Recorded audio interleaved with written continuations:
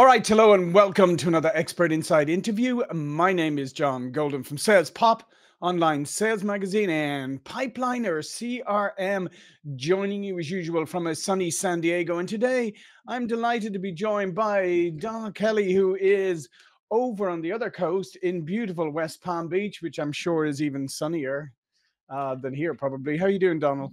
It's doing well. I mean, looking out the window, it's pretty good today. So yeah, I don't know if it's sunny or we have a little bit of overcast, but it's still good. Excellent. And Don is a seasoned sales professional with a mission to evangelize effective selling methods and motivate sellers of all levels to do big things. He brings a wealth of experience as a former top performing technology sales professional who sold both in public and private sectors.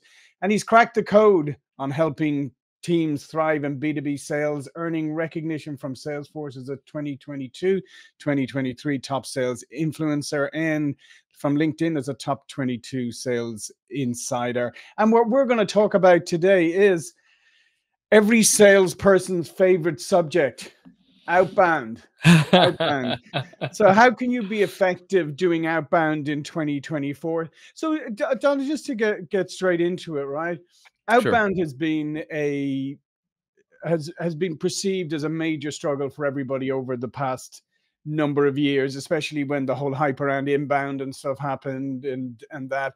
And I think there's a lot more fear around outbound and probably a lot more mythology around outbound nowadays due to all of that. So just bottom line and for us right now, can you be successful with outbound in 2024?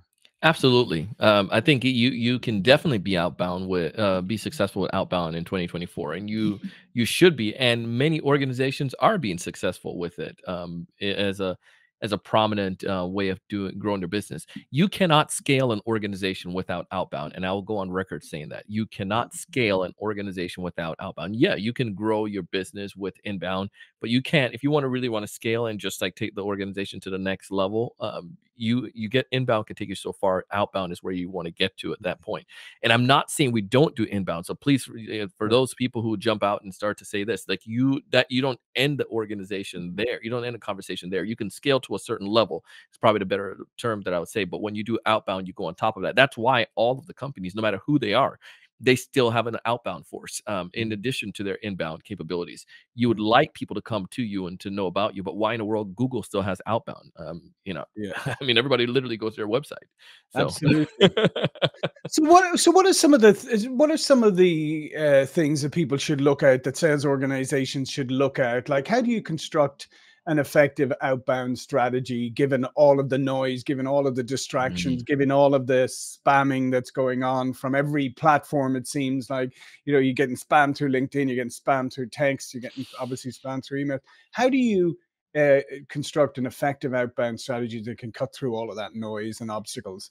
yeah, I feel like salespeople, we're like water. We are going to, if there's a crack, we are going to find a way through that crack. We're going to get in there somehow. And yes, there are many different avenues right now that we can get access to human beings, to our prospects, such as what the first ones were phone or physical visits were back in the days. Then you had phone, and then you had email, and then you had social that came on in a play, and you had text that came in. So all of these things are means to be able to get a hold of people. The level of effectiveness of efficacy is varies based on others. I'm going to share my theory, things that I Mhm. practice and I've seen to work, and I'm going to project that and share that with you all, and hopefully it can help you. It's not only things that I'm just seeing as theory. I've practiced it. My clients have practiced it, and we see that it's a tradition. It's a time proven method to be able to help get a hold of people. So all of that. The first thing that I like to go back to the principle. I want you to understand the principle. Mhm. You need to treat others the way they want to be treated. The majority of people right now, when they look at email, they look at email as this clutter collection, the clutter box. Yes, we all are attached to it. And I'd look at email and I don't see that when I get an email, I know if I don't know the person, I know that it's going to be a sales email just automatically. And Mhm. with that, my defense goes up out the gate. If I don't know you, you could be an awesome, offer. But if I don't know you, I feel like you're pushing or projecting something on me that I don't necessarily need at that moment. Now, there's going to be a market, right? There's going to be a certain number of people that are going to be in the need of what you have at that point, and you're going to send an email and it may land right in that sweet spot and it's ready and they're ready and you can move forward. So we on that, we get that, we understand that. Mhm, So I don't want people to rest and say that's the end of it. But what I do recognize though is we need to get to people who are more likely to buy what we have to offer. mhm, And in addition to that, we need to get to them the way that they want to be a way that they want to be able to communicate. And we need to identify what that is. And I'll share my strategy in a second about how we go about identifying what works best for them. It mhm. allows you need to do all of them per se at the beginning, but there are methods that help you, that's easier. There's gates that people are more likely or more open to connecting with you through, that makes it more conducive to start the conversation or the sales dialogue. Am I making sense on this Yeah. so far, John? Yeah, no, and great, Donna. Because one of the things I think is that, as you said, these inelegant outreaches that are done, where you immediately are got your defenses up because you know it's a sales pitch coming your way. I think in some ways it's almost self-fulfilling prophecies, because I think sometimes when people fire these things out, they don't really believe that they're going to have an impact. And if they do, say say they manage to get you on the phone, you don't even, I mean, they even seem sort of surprised that they got you, and they are Hmm. almost immediately from the get-go you can tell that they are getting ready for you to be defensive. So there's a lot of mixed messages, I think, that come often through these media. So and you go back to this. This is going to go, village and community idea. When we were back at in tribal or in like our village community, say even like 100 years ago, 200 years ago, we had our community. We still do. If somebody's outside from that community, we tend to put up our defenses, be a little bit more leery of them. When I check my email, John, the first thing that I do is I look for people that I do not know that I can delete. And Right. when I noticed that behavior, I was like, huh. So then after that, I started asking other people and started checking with others and sharing this idea. And people started to relate, like, yeah, I delete the stuff that I don't know so I can get to the people that get to my emails, the ones that I actually want to reply to, want to take my time to go through. So if this is a case of behaviors are like this and people are trying to get rid of you, how can you get to know someone before they get to the email? And the number one place that I've seen, we start off all of our outreach through LinkedIn. Mhm. Now, I'm not saying that, folks might say, well, I've tried that, but go back to what I said before. You need to treat others the way they want to be treated. Most people, when they go on LinkedIn and they're reaching out to someone, they're focusing on me, meaning themselves. So the strategy that we've adopted is a simple one. I don't know if you guys ever have done trick or treating, John. Sure. But like I grew up here in South Florida, and there's a community called Wellington. And Wellington, it's a equestrian community, and I think Prince Harry was out there like doing a polo, a couple weeks ago. Mm. But it's an affluent community. But when you go to Wellington for trick or treating, you're going to get some of the best candy because people out there Right. have some change in their pocket. Yeah. Now, when you do go out to Wellington and you do go trick or treating, you're not going to every house. You're going to the houses that the lights are on because that Mhm. indicates a person is home. Now, this sounds ultra elementary and sounds super simple, but I can promise you, people don't do it when they don't do it when they go on LinkedIn. They're going to houses because there's a house, and they're sending them, knocking on every single door, hoping they can get stuff because of the volume. But because they're knocking on 100 doors, they're probably going to get in the whole of like 5, 10, 10 people. If they knocked on the doors where the people are, 10 doors where the lights are on, they probably have a higher chance of getting 100% with Mhm. that. So what am I talking about? This is where Sales Navigator comes in. Too often, salespeople are reaching out to people who are not active on LinkedIn, and they get ticked off when that person doesn't respond, or they say LinkedIn doesn't work. There's 1 billion people with accounts on LinkedIn, and about half of those, so 500 million of those people, are active on LinkedIn. There are tools that LinkedIn gives you through Sales Navigator that helps you be able to identify if someone is active on a platform or not. So Mhm. I like to look and see if somebody has posted on LinkedIn in the past 30 days. So before I even do that, I create my ICP, or I create, I know who those people are. For TSE Studios, that's going to be some VPs of marketing, going to be some marketing directors, folks that may be in that world. Right. Those people, I want to see if they're active on a platform. And we have our ideal customer type, maybe industries and so forth that we can adopt. But then I want to see if those people are relatively new to their position, because sometimes those people tend to be a little bit more of the ones open to try interesting Yeah. stuff or different things, such as having TSC Studios produce content for them, or it may be that those people are the ones that and also and they're posting on a platform. So maybe I did an initial search and it came back with 100,000 individual. That will not be Mhm. efficient. So I do a deeper cut down, and I find people who have recently changed jobs. So maybe it drops down to maybe a thousand, and then also from that, the people who have posted on our platform. So maybe I have like 400. Okay, still manageable. May not be it may be bigger than I want, but I can still focus on territory. So now I have maybe whittle it down, and I have in the Florida area, I have 30 people in South Florida that fell into that category. Now I have some focus accounts Yeah. that I can focus on. Those people are, one, on the platform because they're changing their job title. Two, they're posting in the past 30 days on the platform. I now have those individuals to connect with. Now, what makes this easy for me to go to the transition to that conversation now to connect with them? Not that dumb message. I see that Yeah. we Yeah. have mutual connection on LinkedIn. Like, anyone could see that. That's dumb. Mhm. That's stupid. Yeah. I'm not going to pay attention to that. You're selling me something. But I'm not saying be manipulative, but like, be genuine. That's what this platform is all about. It's about Mhm. networking. So what I would do at that point, and I've done this and I'm telling you it works. So what I do at that point is I go back to that post that they shared. It doesn't matter if it's an automated post that they had, if it's a job description that they had, the job post that they Mhm. posted out, if it's a thought or a poll, whatever it is, that human being took the time to be able to automate Yeah. it or to post something. Sure. Nobody in the world, no human being don't have ego like that. Like, Right. people, we all have ego. So if I post something, I surely want somebody to engage or comment on it. So that's the first step. And I'm not talking Mhm. just like some dumb, engagement, just like it. I'm talking about a thoughtful comment. If you post that you have a job opening, even if you just shared for what the HR post, Mhm. for the job description, I can comment on that and I can do some kind of engagement. I say, John, saw you guys. I might look at it and see you guys are looking for, people. Maybe it Uh, didn't indicate if they're remote or not. I might say, "Hey, at John, is this position remote? And is there a yeah. level of of interest, a level of expertise that you're looking for Yeah. for Don, new beginners?" can I just Please, on go. that note, because I think this is a really, really important and fundamental point for people here about the whole engagement piece. Sure. Um, as you said, because everything you've outlined here is all sensible, rational, and can be done. Right? It takes some work, and I think that's the problem, is that a lot of people Hmm. don't want to do this work. But for me, one of my pet peeves is when somebody comments on a post and they just say "great post." You know darn well that that person never read a sentence of it, and they are just trying to get into your good books in the quickest way possible, and they're probably writing great post on like 20 other ones as well.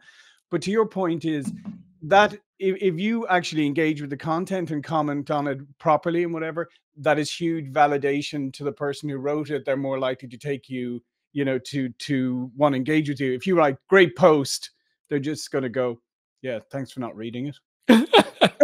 Like, I know now that you did not read it, Donald. Yeah. Like, okay, and Yeah. I've done that before. I've done the great post. I fall in a category, and that's why I was able to laugh, because you're right. You may be just running through it, and you just like speeding through, and you're just not giving that time. But when you take that moment though, Yeah. and you start that engagement, magic starts happening. What I found that makes better posts, better comments, is I'm trying to become a better commenter, Yeah. a better engager. And one thing that I found, and one of my buddies have done this, where he finds these reels and he comments on these reels, and usually he's the one that start a new thread and on those reels. And I don't know if you see human behavior with this, people behavior, but I sure do it. I might look at a video or a post, and then I quickly goes to the comment. And most people do that. They're like, Yeah. "Man, I should have checked the comment first," because the comment's usually hilarious, right? Yeah. Because Yeah. people want to do that. So what I try to look at is, if you have that job description, if I do one thing, if I at you and ask you a question, not like some dumb question like, "Hey, is this a job posting?" Like, of course it's a job posting. But but if you did like, if you did something, maybe it doesn't indicate a position. I might say, John, do you know if they're looking for somebody with Python experience for this, or whatever, coding, even if it's nothing that I know anything about. But so you're asking about that, that engages me. You might say, Donald, I don't know, let me check, or check with our marketing team, or you might tell your marketing team, hey, some guys commented on my post, check that. I've gotten your attention, and that's the key. That's the first piece that I want. Now, when I send my connection request to you, I'm going to reference to that. So Mhm. again, you're already on a super ultra focused list of people that I'm connected with. People are posted on LinkedIn. I'm engaging on your posts, and you're going to grab your attention because that's the first step. I got your attention, and then after that attention, I'm going to send a personalized connection request. I'm going to say, John saw that commented on the post about the job about the job post. Congrats on the growth that you guys are seeing. Look forward to get your answer. Permission to Mhm. connect here on LinkedIn, Yeah. and you're going to probably connect back to me again. Engagement at this point. Mhm. And then I might send you a video, might put a face with the name. Hey, John, want to put a face with the name. Appreciate you. Good luck with everything. Saw that, whatever, maybe comment on it. Saw what Mhm. you guys are doing. I have the reason why I asked about the post is because I have a couple friends that are looking for their next gigs. A lot of them are developers, stateside here. Anyways, look forward to hearing from you. Have a good one. Like, Yep. you're in sales or you're in marketing, but you Yeah. just posted a thing, and it's just engagement. Like, Yeah, okay, cool. and Mhm. what's nice what's nice about that, Donald, is it's a very human interaction. It's a very human, and it's a very elegant, and it's the way you would interact with people in real life, and Mhm. or as we used to do, and I think as you said from the outset, is like, treating people how you would like to be treated, and not using, LinkedIn. My other pet peeve, to be honest, is the beautiful personal connection request that the minute you accept, you get ding, Oh. Oh, sales pitch from the no. automated email. I can tell you Like, like that one. it's like finding a pie, and you start eating a pie, and you find a roach in it, like, "Oh, Exactly. disgusting," or a hair. It's like, "Let me throw this whole thing out." Yeah. So, but here's the thing, though, and I know we're coming up on the end here, like, Mhm. when I get to the point where I'm talking to somebody and I'm engaging with that person, you're gonna probably engage back with me. You're gonna accept my connection request. You're probably gonna respond to that video and say, "Hey, Mhm. Donald, appreciate it. Again, I'll get the information from our team and get back to you." Good, and I'm not gonna come and pitch you right out the gate. I need now to find something relevant for you.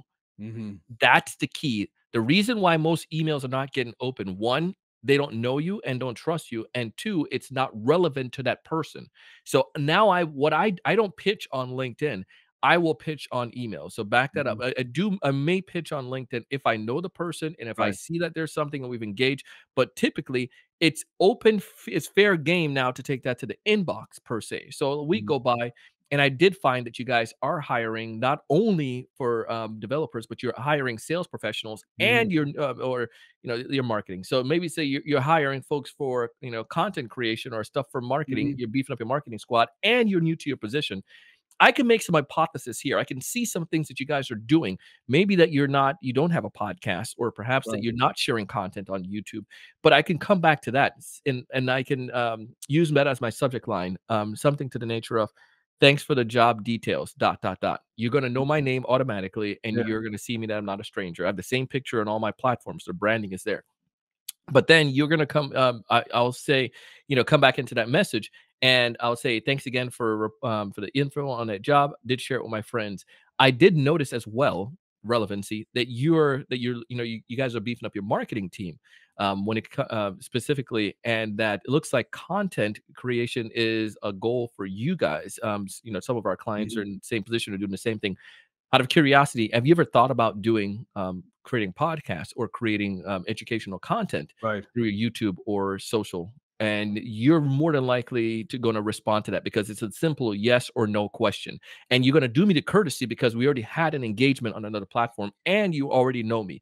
There's concepts that people are calling, they're calling it show me you know me. Mhm. People believe that. And it goes back to the behavior that you see that I do and other people do, where we delete people that we don't know who are pitching us. But because I've entered that part as an engagement, you at least owe me to reply to that. And if you don't, I've seen people that don't reply to that email, but they reply on LinkedIn towards Right. that. And I'm like, this is fascinating. It's crazy because of that simple fact. So that's how I see that email. And in that, I will do phone call because now I have something valuable to share with you.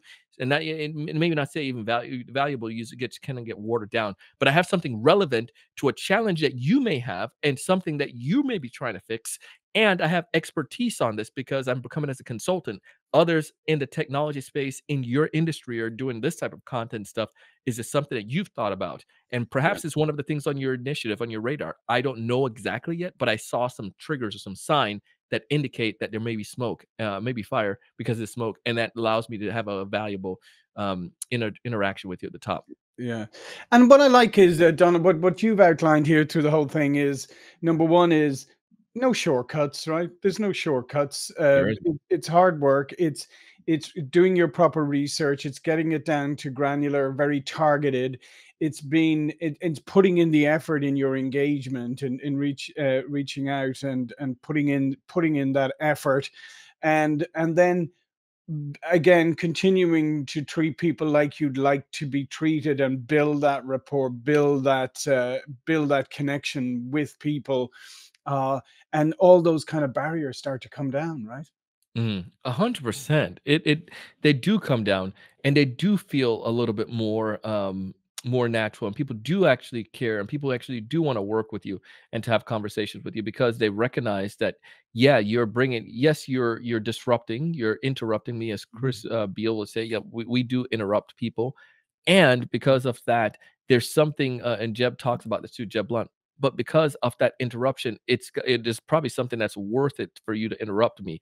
And Yeah. as I go back in and review it, I'm like, yeah, of course, I'll take this interruption. It's like me having a flat tire and you can't, and I'm on the phone with like trying to find somebody to come and help me. And you come along and say, hey, I can help you fix that Yeah. flat tire. Yeah, you interrupted me on a phone call, but it's a good interruption. You're fixing it. You're bringing a problem. You're solving a problem that I currently have right now. And that's where I find that people, I am, that's where I found that I have been and clients that I've worked with have been where we don't do that and we Mhm. feel that our product is great. So therefore we feel if we send an email, you have the right and the authority. You should, I should have the expectation that you should reply to my email, even though there's nothing in it for you. It's only in it for me, Yeah, to get yeah. an appointment, and that doesn't work. So show me you know me, bring me some kind of value, some kind of a relevancy towards me, and bring me some information that I may not necessarily know. How content can help help increase the marketing brand awareness by 47%, like, or whatever. Mm. So Yeah, absolutely. No, this is fantastic. Listen, thanks very much, Donald. yeah, Everything as man. usual, great insights, great practical insights. All of Donald's information will be below this video. But before we go, please do tell people a little bit more about you and what you do. Yeah, we run a, podcast. We have a sales podcast called the Sales Evangelist, and we have a sales training firm, where we help clients across the globe. Usually, a lot of our clients are top of funnel, looking for top of funnel help, when it comes towards outbound and outreach, and that's where we teach them. And subsequently, because we have created amazing content over the years, clients have reached out to us. And about 4 years ago, we started TSC Studios, and we have an agency as well that produces content for other brands. So it's been fun and it's great, and we love selling. Yeah, and I would encourage you to go check out Donald and can check out TSE Studios. As you can tell, a lot of thought has gone into his whole approach, and listen. I'll tell you what. For the rest of today, monitor your email and all the outreach that comes your way, and see that none of it is going to be what Donald outlined there. So maybe you need to go talk to him. All right. Well, listen. Thanks again, Donald. Thank you for watching, listening, and I'll see you all again soon. Thank you. Thanks for having me, John.